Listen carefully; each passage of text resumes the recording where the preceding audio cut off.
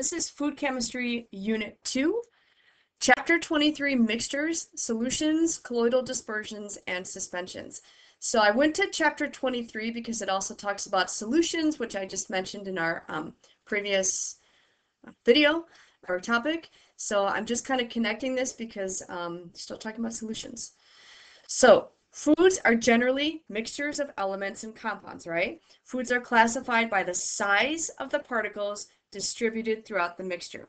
So let's look at a little bit more detail now about solutions. So they have two parts. You have the solute, which is what is dissolved or dispersed in the mixture. This is the dispersed phase. You have the solvent, what does the dissolving or the continuous phase. Now you can actually have different types of solute-solvent combinations, right? You can have a solid solute in a liquid. This would be sugar and water to make Kool-Aid, right? This packet would get dissolved in water. And there you go, there's your Kool-Aid solution. How about liquid and liquid? This would be like chocolate sauce, that would be the solute in milk, which would be the solvent, and that's how you get your chocolate milk, right? Liquid and liquid, good stuff. All right, now gas in liquid would be your carbon dioxide and water, which is soda, right? But soda actually involves combinations of states, right? You have corn syrup, that's a liquid, sugar is a solid, carbon dioxide is a gas. So you actually have all three states in one delicious product. Yes, Dr. Pepper is the best soda. End of story. Now, there are factors affecting solubility. So what do I mean by solubility? This is the ability of a solute to dissolve in a solvent. So when you're trying to dissolve something, right, how well it dissolves is a measure of solubility. And there are factors that affect this. The first factor is temperature. So the higher the temperature, the higher the solubility for solids, not gases. So temperature is a measure of kinetic energy. And kinetic energy, or the movement of molecules, is faster at higher temperatures. Solids have more collisions and dissolve faster. Gases move faster, but escape from solution faster. Now, in the candy industry, water can hold more sugar at higher temperatures, and this affects the concentration and sweetness of candy. We'll talk about the different types in just a second, types of candy that is. Now, soft drinks will lose their carbonation, right? The gas will come out of solution faster at room temperature than if it is chilled. Particle size. The particle size of a solute will affect its degree of solubility. Smaller particles have a greater surface area exposed, right? So sugar cubes, right? This tight cube right here would take longer to dissolve than that spoonful of sugar because there's a greater surface area in that spoonful. More of it is exposed to the solvent. Concentration. This is a measure of the amount of solute that there is in solvent. And there's three different types of solutions where you can navigate this concentration. You have your unsaturated solution. This is a solution that can dissolve more solute. You can add more and it'll continue to dissolve. Saturated. A saturated solution holds all of the solute that will dissolve in a solvent. If you try to add more, it settles. A good example of this is chocolate milk. If you add too much syrup, not that that tastes bad, but if the milk cannot hold anymore, it settles to the bottom.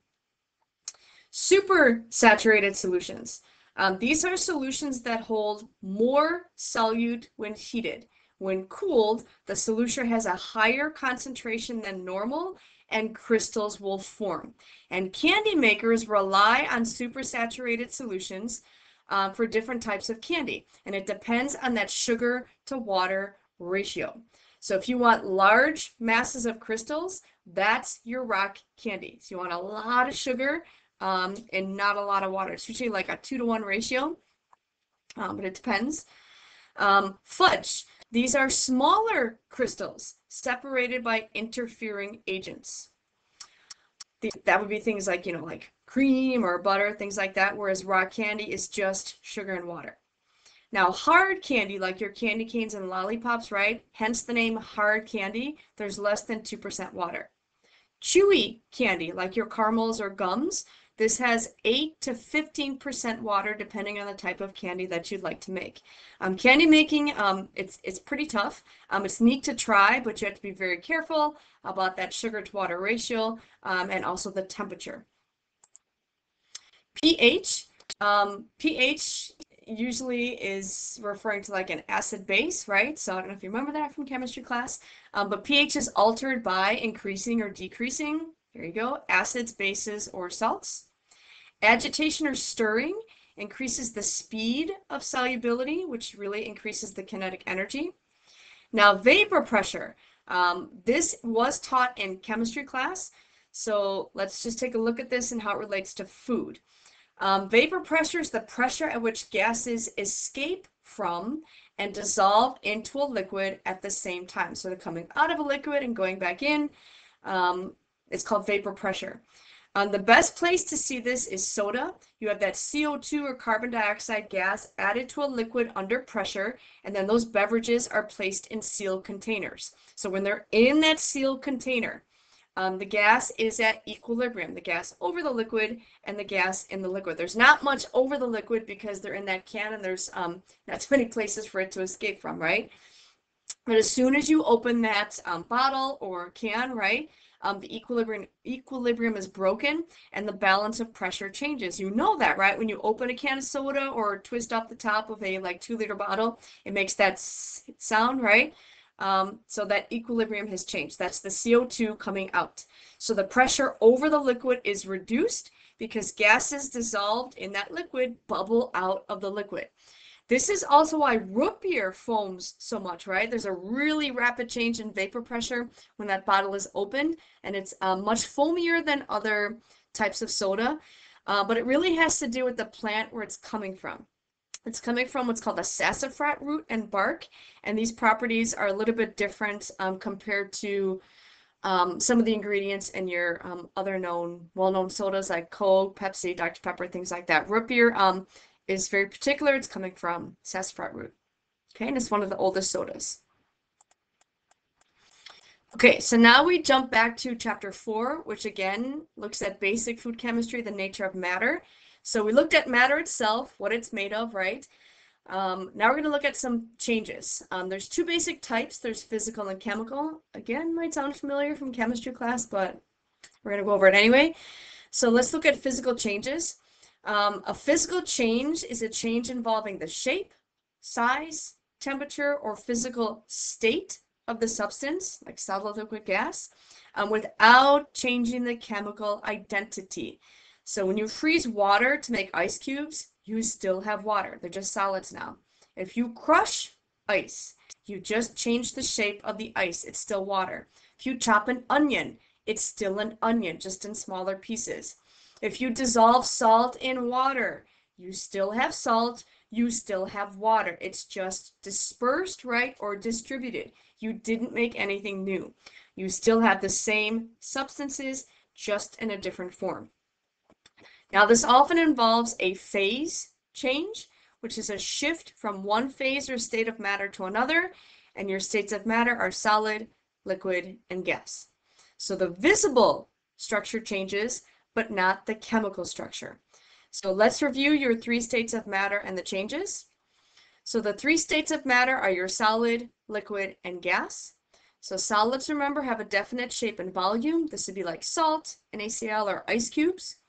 When heated, atoms will move apart as they gain energy, and when that structure is lost, they become liquids. Liquids, no definite shape, but the volume can be measured in a graduated cylinder.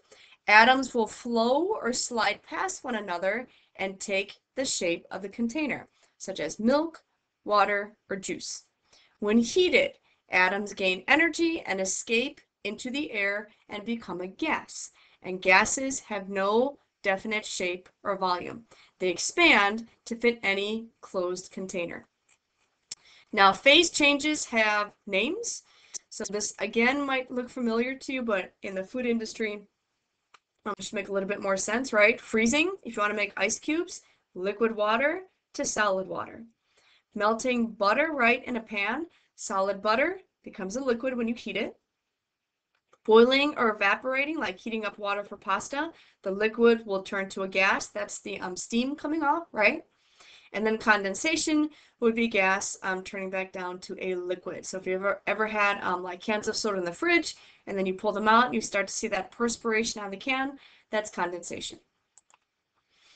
Chemical changes. Here, new substances with different chemical and physical properties are formed.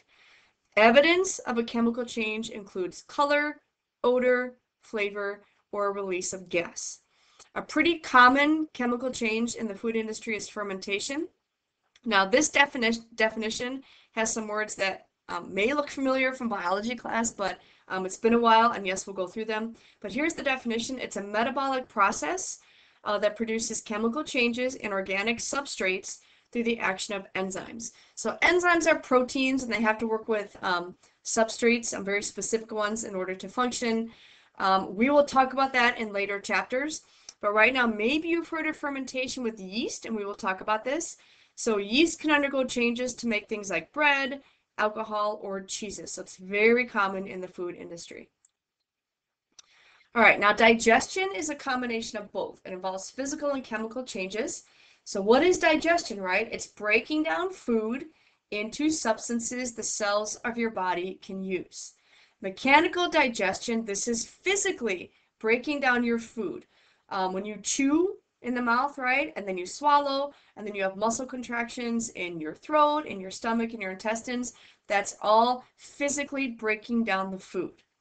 Then you have chemical digestion, where your body uses enzymes, acids, and other liquids to separate food into nutrients. Those nutrients are moved to different systems in the body, like the circulatory, which is your heart, right? Respiratory, which is your lungs. So when those nutrients are pulled out of the food and used, they can't go back into the food, right? So that's chemical digestion. So both processes, both changes are used in digestion. All right, so here's some examples now with food of physical versus chemical changes. I love this picture. It's a great example to show you the difference between a physical or a chemical change for bread. If you heat bread, just heat the bread itself, maybe like in an oven, that bread will lose some water and gets warmer, right? But the bread is still bread. So that's a physical change. Maybe it might get a little bit tougher here, but if you actually let it sit and cool down, it'll absorb the water back, and you can get that bread back to the way it was. Now, if you toast the bread, see that browning that occurs? That's called the Maillard reaction. We'll talk about that later. Now the color of the bread has changed. The flavor of the bread has changed. So the starch in the bread underwent a chemical or permanent change. You can't untoast this and get the bread back the way it was. So physical, chemical. And this is another great video. If you want to see some more examples of physical chemical changes, I will post it. All right, how about CO2, carbon dioxide? You hear it and see bubbles when you open a can of soda. This, I know it looks like some big chemical reaction. It's not. This is a physical change because the CO2 has just been physically separated from the water. You have nothing new. It just came out of the liquid phase. All right, when you bake, though, right? So here you've got the batter, right? And then you make muffins. To this batter, you often add baking soda. You might add an acid, maybe like cream of tartar. You add these ingredients to make muffins, right? Why do you add these, right? CO2 will form bubbles in the batter. This is a chemical change since it is the result of mixing two different substances. When you add those ingredients and then get those bubbles, you just made something new. And you can't undo that, right? And then when you bake it, why do you actually do that in the baking industry? So you get these little holes in here and it makes the dough fluffier and lighter, right? And the cooking of foods, right? Actual baking or cooking of foods, most of this is chemical. Like pancakes on a griddle, as soon as you make the pancakes, you can't go back to the batter stage. Scrambled eggs, you can't get back to the liquid and that liquid egg and then back in the shell and then reseal the shell. That's just not going to happen. Frying chicken, right? You can't go back to the raw stage of the meat. So these are all chemical changes.